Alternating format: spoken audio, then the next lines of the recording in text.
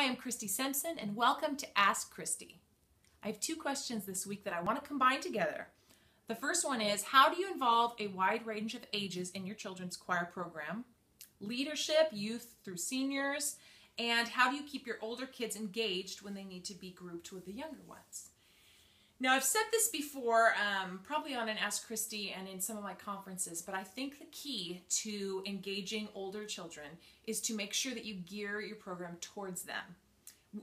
Understanding that the young ones are there too, but raising the expectation for young ones, which they can do great things, especially if they are expected to act older, because the young kids want to be like the older kids. So if I have second graders through fourth graders sitting in a room, I won't be talking to the second graders, I'll be talking to the fourth graders and say, fourth graders, I know you can do this.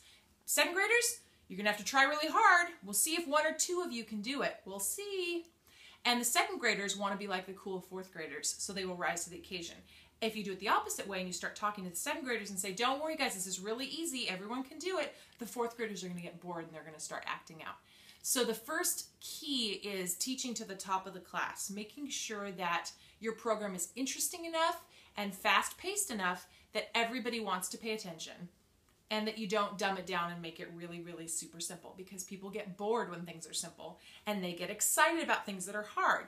And while there are some age things where preschoolers can't necessarily stand up and be still for 20 minutes, a first grader can, and often a kindergartner can. If you really motivate them and you understand their limitations, they can act older as well. So raise the expectations and you will keep older kids in your choir if you are gearing things towards them. So also, as they get older, I like to use older people like ninth. I keep my kids' choir up to 8th grade just because the 7th and 8th graders want to be there.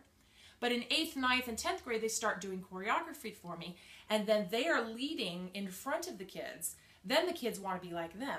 So the kindergartners want to be like the fourth graders want to be like the 8th graders, and the 8th graders want to be leading like the high school students. So it's kind of this thing where everybody keeps wanting to do better and better and better, rather than the cool kids being the ones that aren't in choir anymore. Like, if I'm not in choir, then I'm going to be outside goofing off. No, if you've got leadership in the front that's doing cool choreography, your kids will want to be part of that, and then you'll have this whole thing going where they keep rising up in your program, and you can mentor your youth and then hopefully funnel them right into your adult choir ministry, which is super exciting because I know you all want to keep your kids' choir kids all the way through. You want to utilize your youth. Use them all in the same program. So that's the tip for this week, and we'll see you next week.